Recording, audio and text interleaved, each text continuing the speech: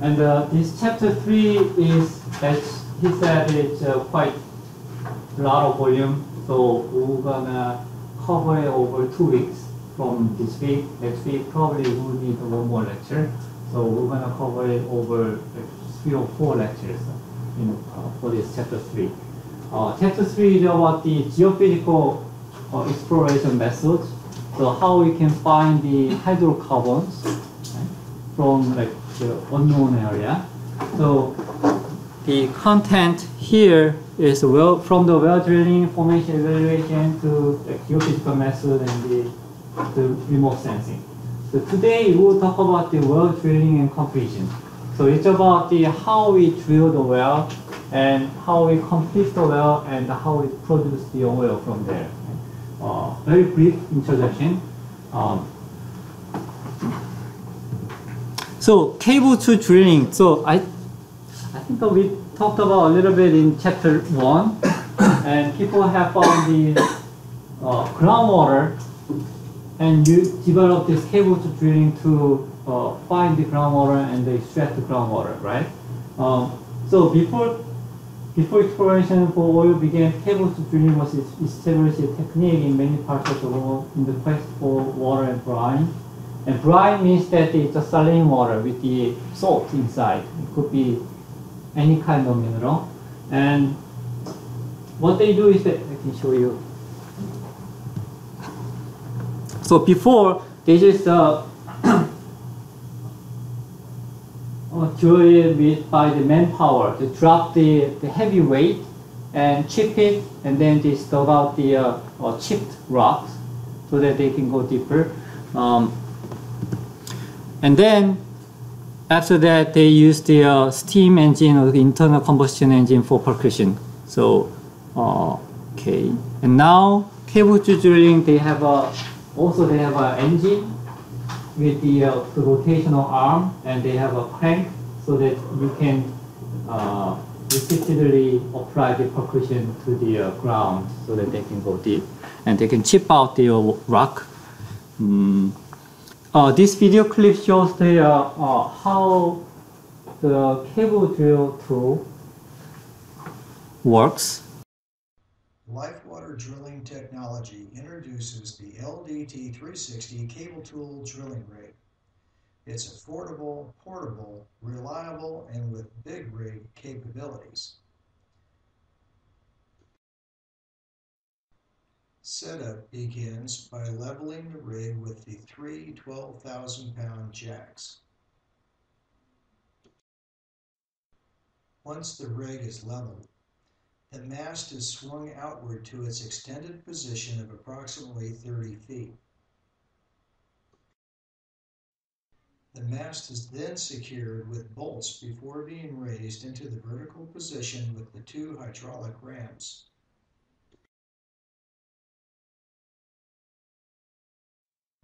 Once the mast reaches its vertical position, it is secured by inserting the locking hitch pin.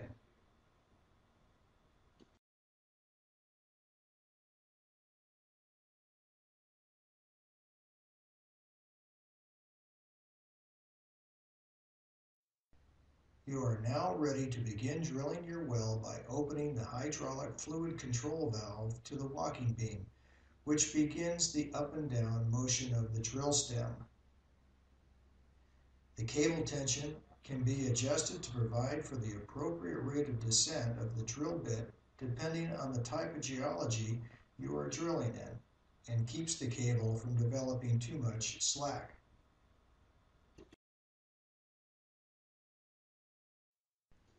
The drill bit will inch its way through the earth at rates from 1 to 5 feet per hour, depending on the hardness of the rock.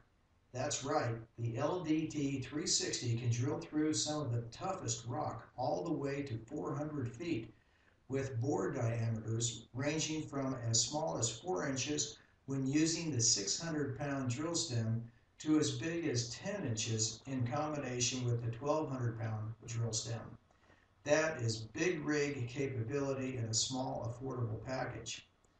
The LDT-360 utilizes parts readily available from third-party suppliers throughout the world, making service and maintenance of the rig convenient and an excellent choice for use in developing countries. Another reason the LDT-360 is ideal for use throughout the world is that we've made the rig compact enough to fit 2 complete units in a standard 20-foot shipping container with some assembly required. And the LDT-360 is extremely efficient as it's powered with a 14 horsepower engine that requires only about 15 gallons of gasoline to drill the average 100-foot well. At various intervals, water from the onboard 40-gallon storage tank is added to the borehole to enable the cuttings to become a slurry that is bailed out from the hole at 2 to 3 foot intervals.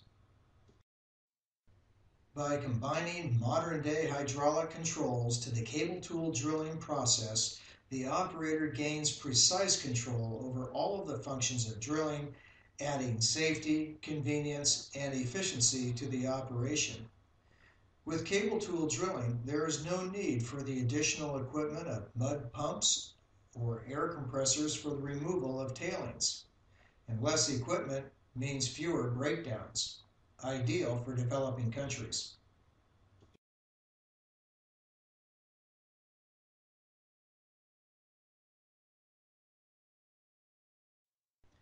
The bailing process takes place approximately once an hour and is easy with all the controls located conveniently at the work end of the rig. The bailer is simply a hollow pipe that fills with the slurry of tailings that get captured with a valve at the pipe's bottom. The valve opens when depressed, releasing the tailings.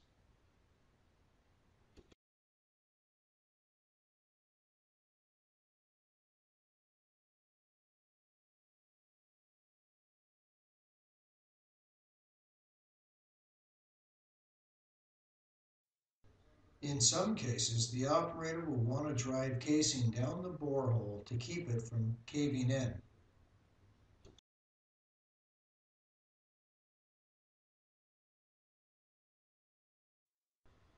The LDT-360 is equipped with a 150 amp arc welder for connecting steel casing.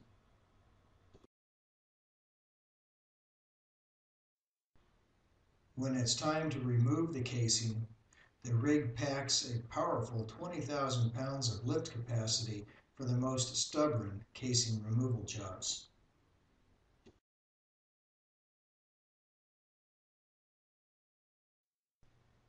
When the job is done, takedown is as simple as setup. For its cost, no other rig has the capability of the LDT-360. For more information, visit us on the web at www.lifewaterdrillingtechnology.com.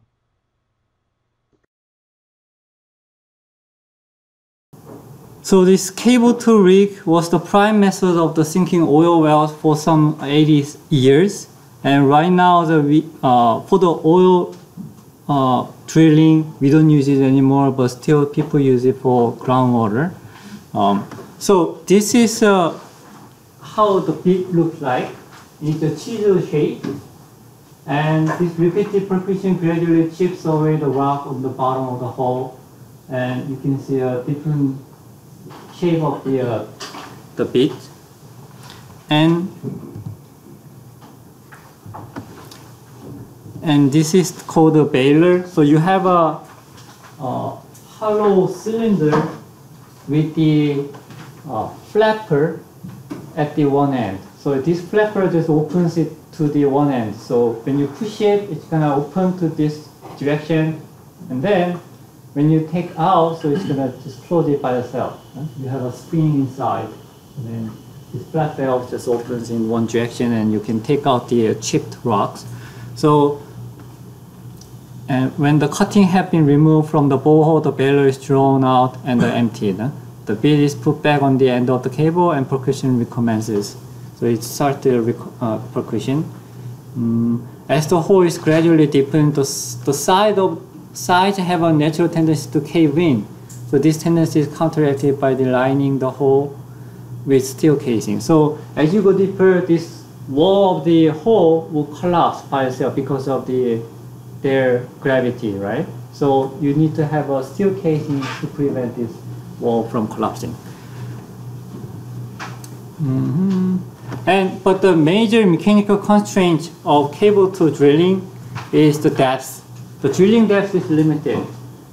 You can drill it up to like 1 kilometer, but there will be like the normal maximum. It doesn't go beyond that because the cable itself becomes too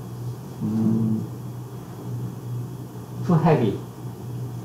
So if you think about the mechanism of it, you have to lift it and then drop it, right? Lift and drop, lift and drop. And then you need to have a bigger machine as you go deeper, because the cable will get heavier.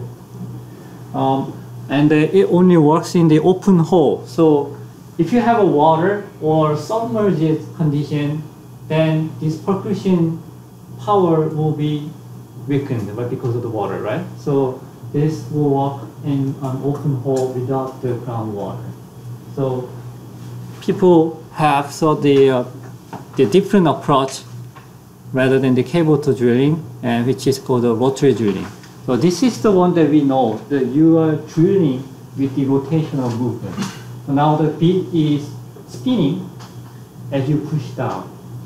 So that's how you drill the hole with this rotary drilling technique.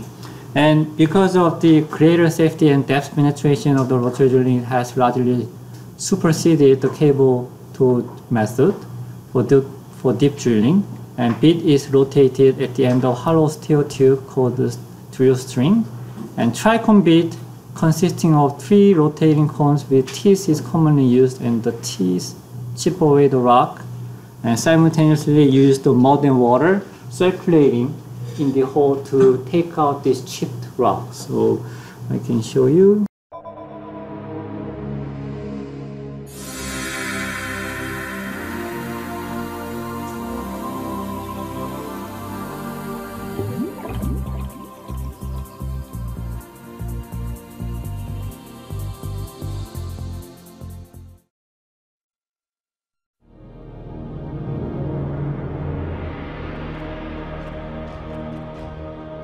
How does the deep-sea drilling vessel Tae-Hyuk drill into the seafloor? When the vessel arrives at the drilling site, it receives a satellite signal that helps the vessel move into the exact position required. The vessel has 6 propellers that rotate a full 360 degrees and keep the vessel in one position, preventing it from drifting due to the wind, waves, or sea current. First, the conductor pipe is installed. As the drill pipes are connected, the conductor pipe and guide are run down to the seafloor.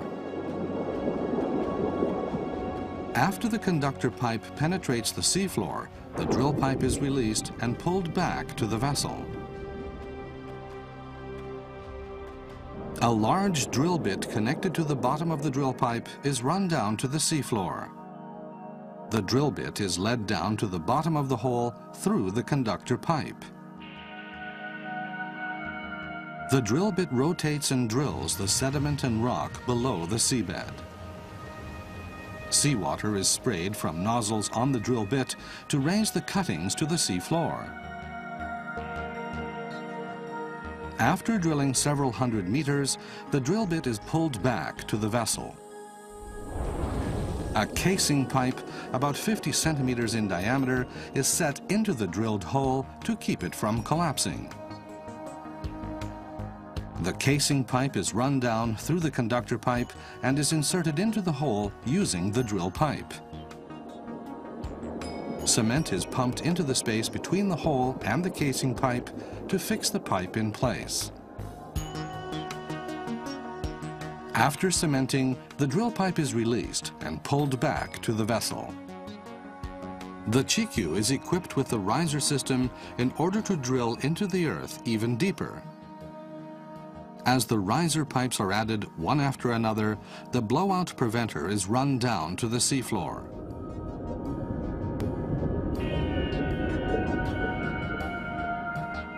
The blowout preventer is connected to a wellhead which is located on top of the casing pipe. The vessel is now connected to the seafloor via the riser pipe. A drill bit, smaller than the one first used, is run down through the riser pipe and casing pipe.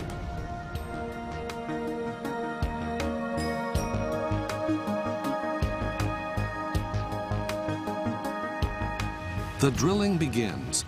Once the riser pipe has been connected, drilling mud is used instead of seawater. When the target depth is reached, the drill bit is pulled back to the vessel. To drill the hole even deeper, a narrower casing pipe is set in to protect the drilled hole. After the casing pipe has been installed, cement is pumped into the space between the hole and the casing pipe to fix the pipe in place. Again, an even smaller drill bit is run down through the riser pipe and casing pipe, and the drilling continues. Repeating this process, the Chikyu will drill through the ocean crust to collect fresh, live mantle.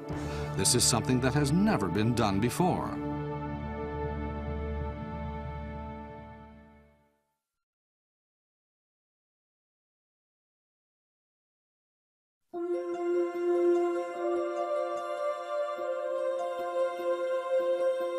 Rotary drilling is used for ocean drilling. Let's look at the features of this method.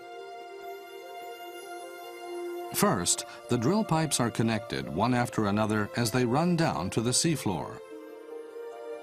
The work of connecting the drill pipes and drilling the hole are powered by a motor on the derrick.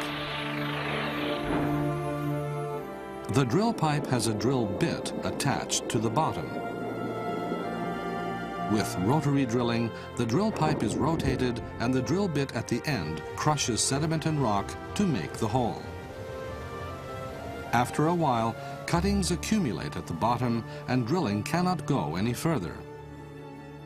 Seawater or other liquid is then pumped from the vessel down through the drill pipe and is jetted out of the nozzles on the drill bit. This liquid current forces the cuttings up to the seafloor. That is rotary drilling.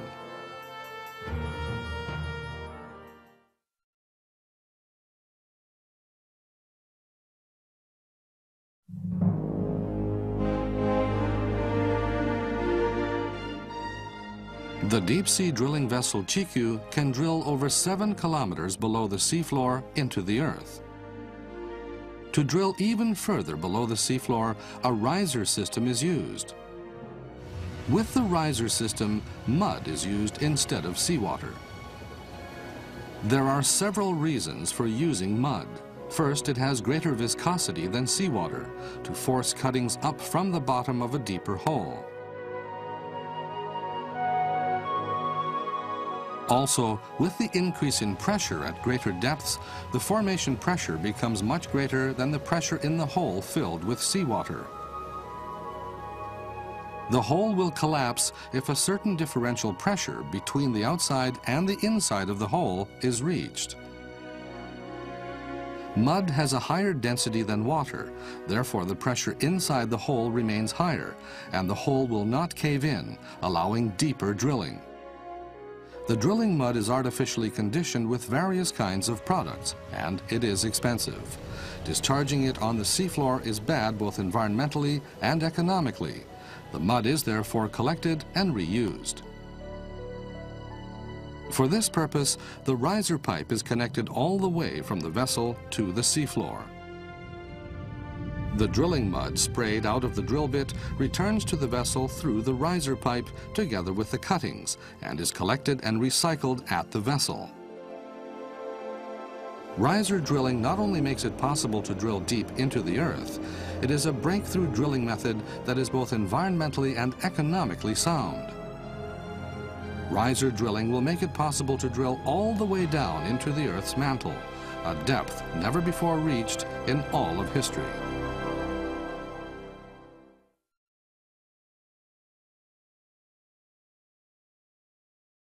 So mud circulation and water circulation is very important, and this is the this figure shows the onshore rotary drilling system. You have four main parts are the derrick. So this is the derrick,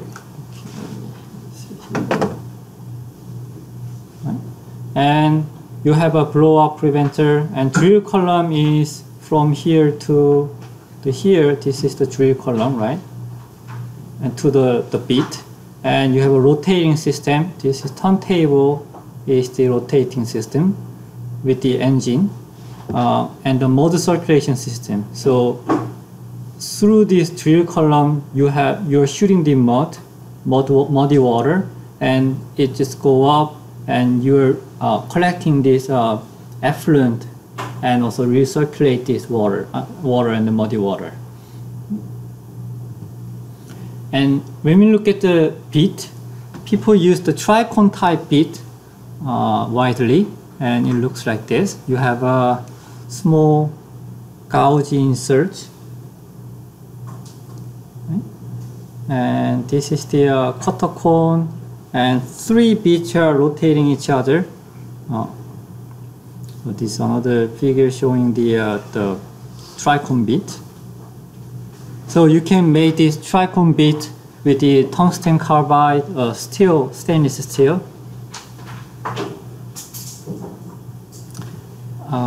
And the circulation of the drilling mud is there are four important roles of it.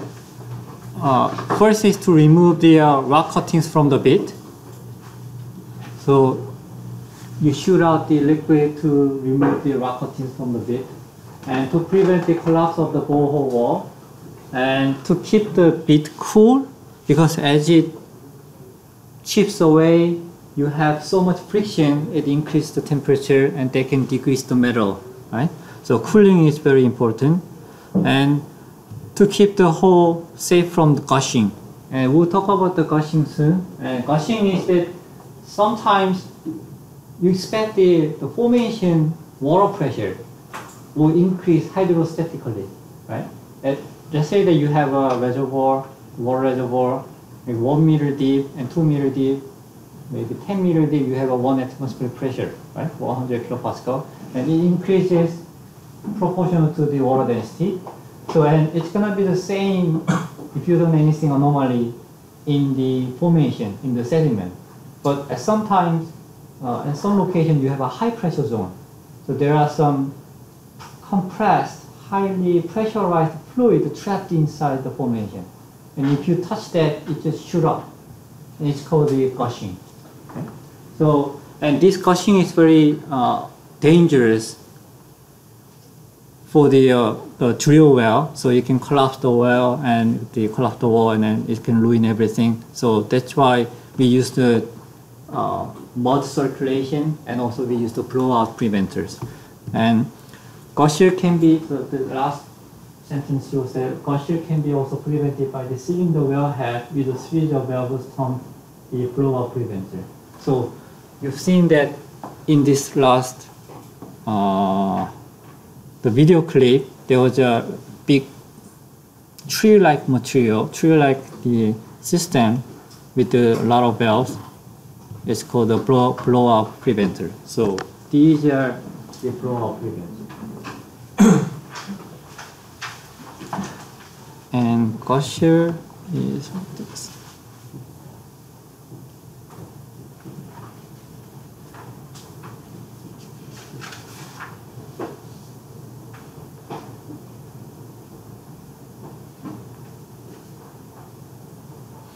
So imagine that this brown dark area is the high pressure zone. Then if you drill, as you drill it, the fluid will gush out. It's gonna be spewing, so that it can ruin everything. But because the mud is pushing it down, so that you can minimize the hazard, drilling hazard. Okay. So other assignment is to view this YouTube clip and review the deep water horizon accident.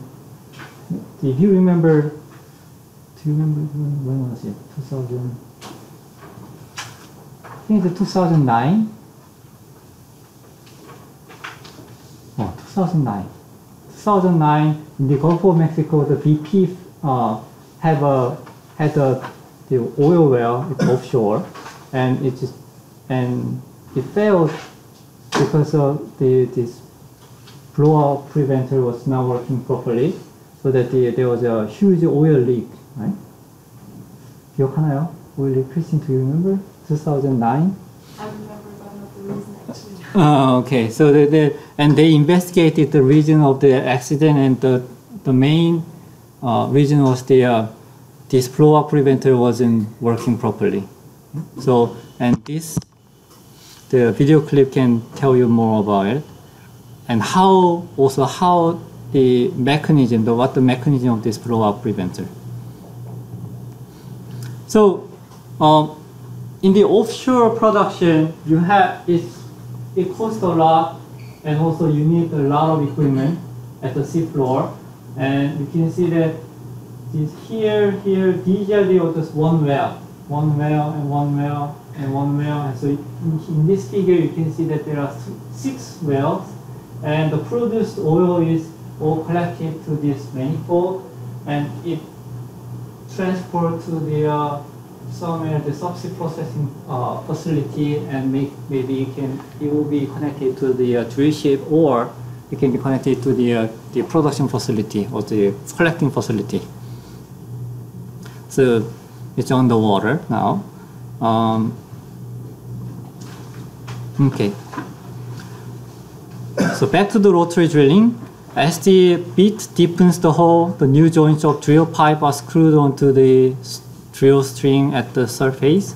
And there's one called the Kelly, a square section steel member connected to the last ends of the steel pipe. And rotary table is the table rotating by the rig motor, and that transfers the rotational movement to the bit. And when the bit is worn out, you take out the drill pipe and then replace the bit and lower it down to the bottom again.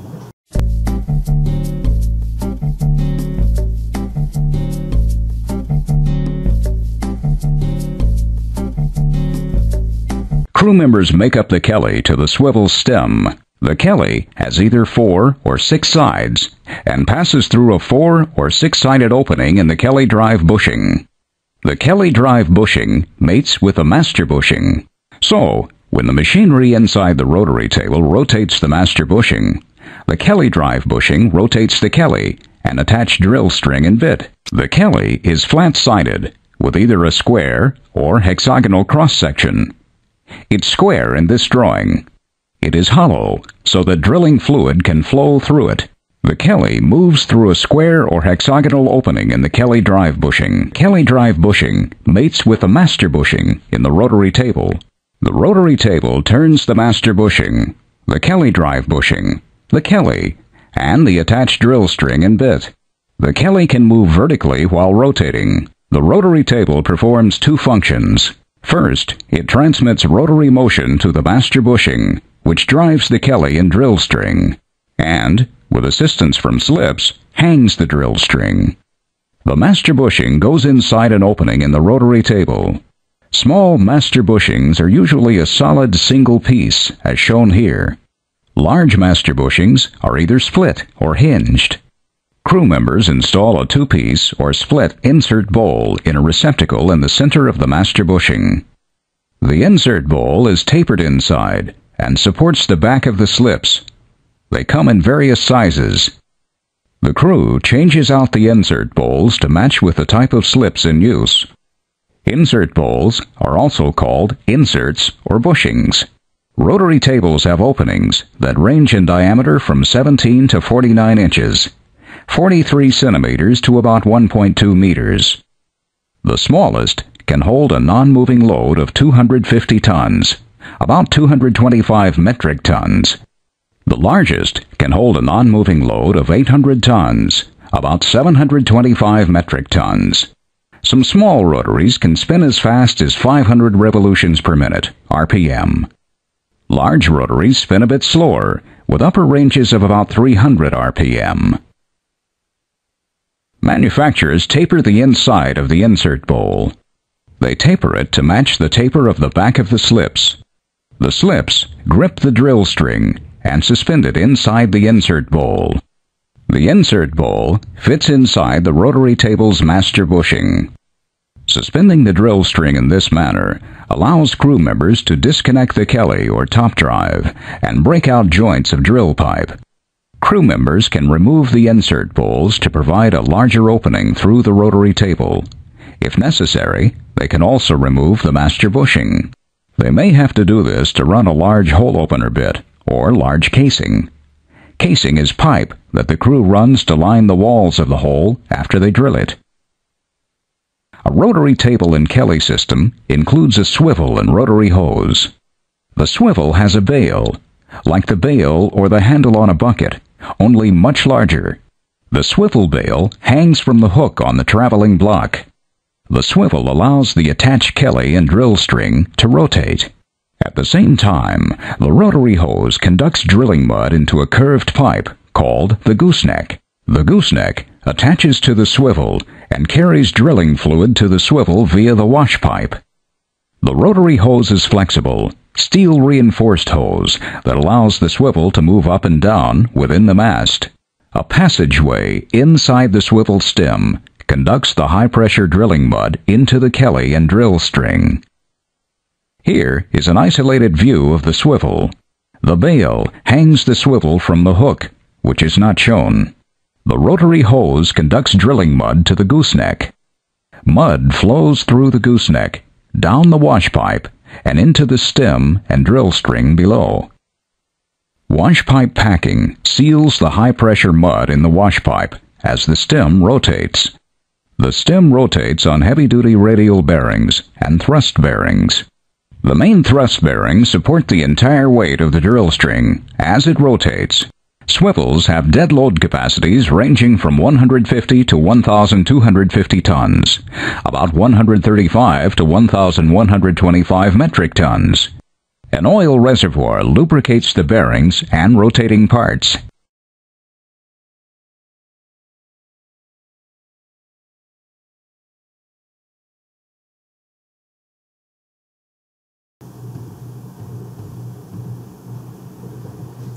And as I said before, so as you go deeper, you can see the diameter of this steel piping, steel casing, and the drill bit. Casing diameter is the left side number, so 18 inch, 13 inch, like 9 inch, so 18 inch is about, how big is it? Multiplied by 2.5.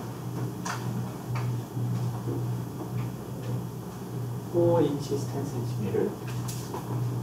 So 50 centimeter. 50 centimeter is about this big for the first casing. And as you go deeper, it's just 7 inches, so 7 inches for 20, it's about 28, no, 15 centimeter, 15 centimeter. And bit diameter should be smaller than this casing diameter. So from this part, it's going to be smaller than the casing diameter. So an average depth of the oil well that can be drilled by the rotary drilling is 1 to 3 kilometer, but theoretically you can go up to like 10 kilometer, 11 kilometer. So you can drill with the rotary drilling system to the mantle, right? Crossing this crust. Core barrel is frequently used, sparsely used to collect the rock sample. So during this drilling, you replace this drill bit with this core barrel and you just push it and take out the the rock cores. So this is for the coring the rock, and people like scientists on board will analyze this core when it's sampled. It's called a core barrel.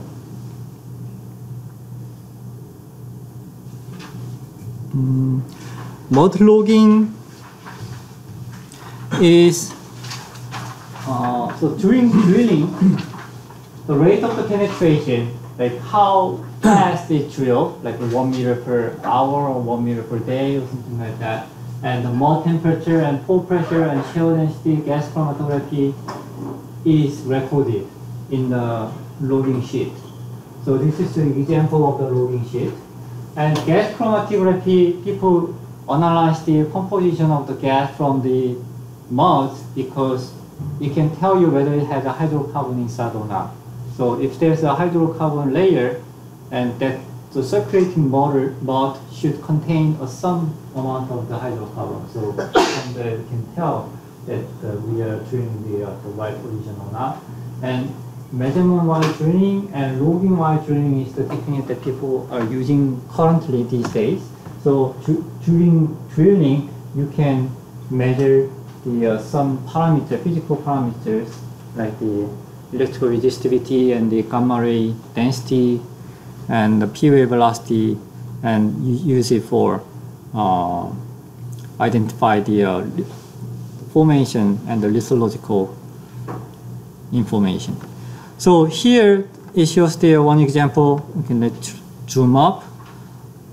Company name and well name, okay, and coordinate, elevation, rig type, and checkup. So we'll talk about this one. And the log interval from depth to from 400 feet to the 5,000 feet, right? This is the date, 1981, so this very old, 20 years ago. And May to, this is April, sorry. Right? April 5th to May 21st.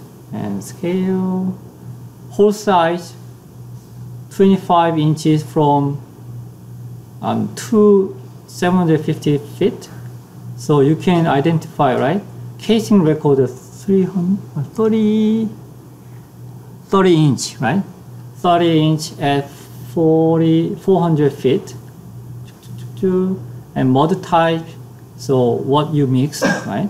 And lithological symbol, this is for reference for the next page. So this is the evaluation log. So this is the actual logging data.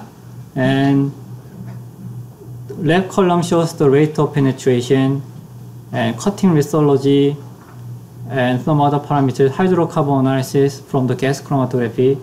And here the calcite percentage and the dolomite percentage.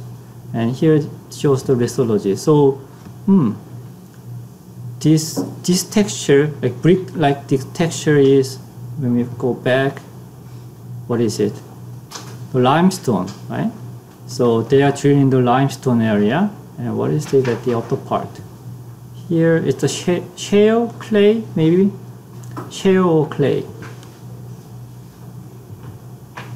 Clay. So this is the clay, right? And the bottom is the limestone. So you can read it out, what's the lithological type and what was the rate of penetration and etc. etc. Question? 질문 있니? Okay. The on-land prefabricated rigs are used. Once a well has been drilled, the derrick is dismantled and moved to the next location, whether the well is productive or barren of the hydrocarbon. In offshore, drilling the derrick can be mounted in various ways. For sheltered inland waterways, it may be rigged on a flat-bottom barges, and in water depths up to 100 meters, jack-up rigs are used. And submersible units are platform mounted on the hollow casing, which can be flooded with seawater, only stoppable for shallow water. And drill ship, for deeper water, we use the drill ship or semi-submersible units.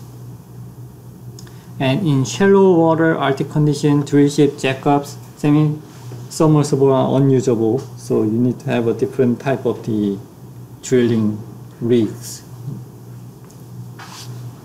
So basically there are 4 different typical type for the drilling unit. So jackup rig, submersible rig, and drill ship rig, and semi-submersible rig. As you go to the right side, it can be used for the deeper water.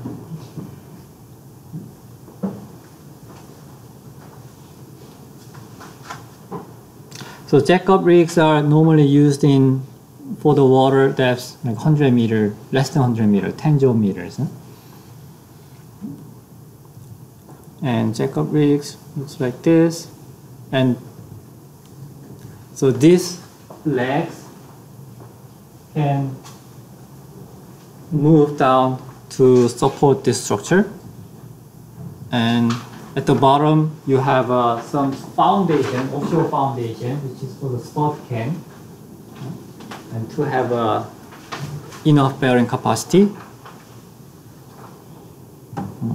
Submersible rigs looks like this, and another figure showing the submersible rigs.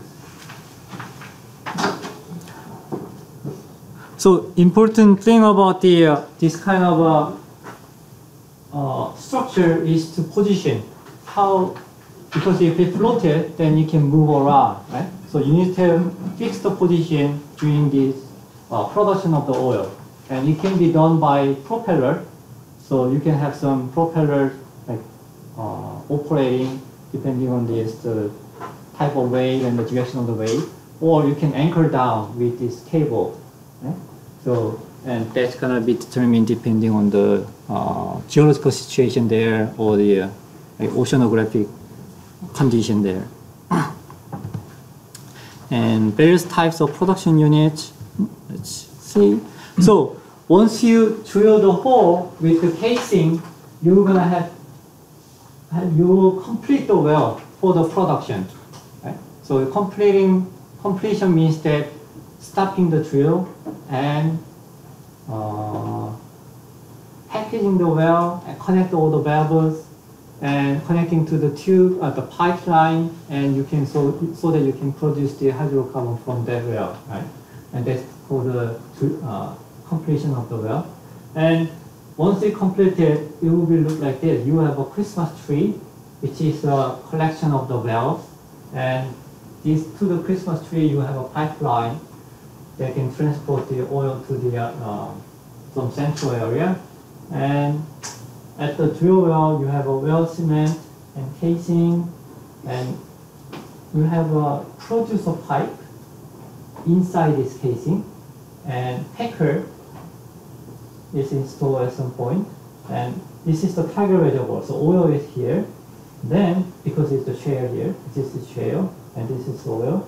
And you have a perforated well, so it's kind of a punched steel pipe. And this perforation can be done by shotting a steel ball through the casing by explosive charges.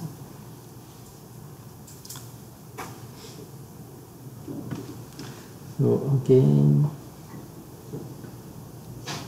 this is the page on.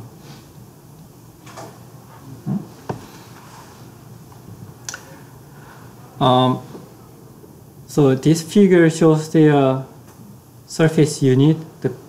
Some people call it Christmas tree. We often call it Christmas tree. So it's just, there are many valves.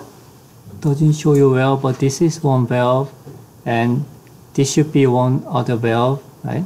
And there are pipeline connected to the collection facility.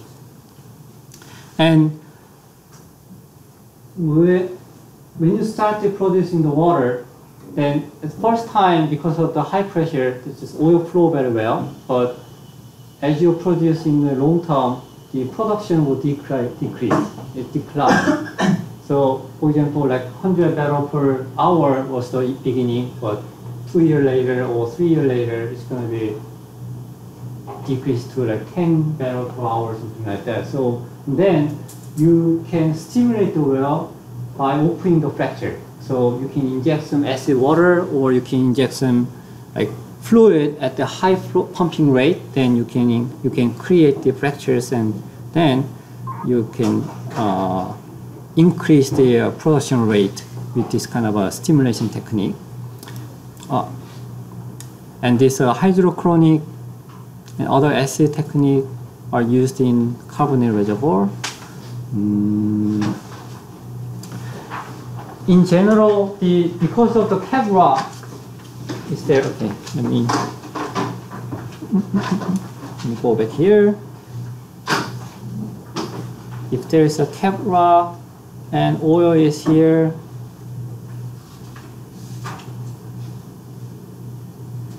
and this oil is overpressurized. So if you drill a pipe, I'm sorry, it's very bad writing, and because it's pressurized and you're releasing it, so this oil will shoot out. So it can flow back to the surface by natural pressure. Right? But as you produce more, this will decline, the pressure will decline. Right? So at some point, this oil does not come out by itself. Then you install this pump, downhole pump, and pump out the fluid to the surface. So if the reservoir pressure is too low for oil to flow to the surface, the pumping device is used, and it's called nodding donkey. And I think you've seen this kind of equipment in the movie, or as you drive in the United States, in Texas, or a downhole pump installation. And people also, it's referred to as a circle rod pump. So you have its nodes, it just moves up and down, and it pumps out the oil when it flows back to the casing. So as oil goes to this direction, and as you go up and down, like upstroke and downstroke, you can pump out the oil when the pressure is not enough. And diesel or electrically powered beam engine raises and lowers a connected string of circle rod, which are connected to a piston at the base of the hole. And it's called, this is the circle rod pumping. And alternatively, a centrifugal pump may be installed at the bottom of the hole. And this is more effective than the nodding donkey, and less ecologically shocking. I think that's a joke. And onshore development wells are drilled on various types of geometric arrangement. So this is the example of the geometry arrangement. So here, what is the injector? The triangle is the injector, and circle is producer well. Right? So you can produce the oil from the single well, but it's more economical if you have multiple wells. So this shows the arrangement of the well, and the distance and the type of the arrangement can be done and can be designed optimally depending on the formation, geological formation. And one example is here. So 640 acre section, you have a 5-spot pattern. So this is the injection well, and this is the production well, right? So one injection well have a 4 production wells. So one unit is composed of the 5 spots, right? And this is 1 mile from 1 mile. This is an example to give you some idea. So here the injection well, from the injection well you inject water, so you can push out the oil to the production well, and then production well will draw out, pump out the oil and water mixture. And for the offshore, it will be difficult to drill multiple wells, right? So then you have, so people drill the multiple well from the one rig. Here, this is the one drilling rig, right? And from there, you can drill to different direction so that you have a different wells at the target depth. So then you can arrange the multiple wells even in the offshore. So produce it very economically. And this overall, it's not to scale. So wells up to 10 kilometers in length have been drilled. Okay, whatever. Yep. So this is the just conceptual drawing showing the multiple well arrangement in the offshore. So these are the all wells, right? And this is a manifold that collects the fluid and it can send it to the production facility somewhere here. So it's all drilled by this one drill ship, and it completed, and it will produce it for more than 10 years and 10 years. For the last but not the least, let's wrap up with this video clip.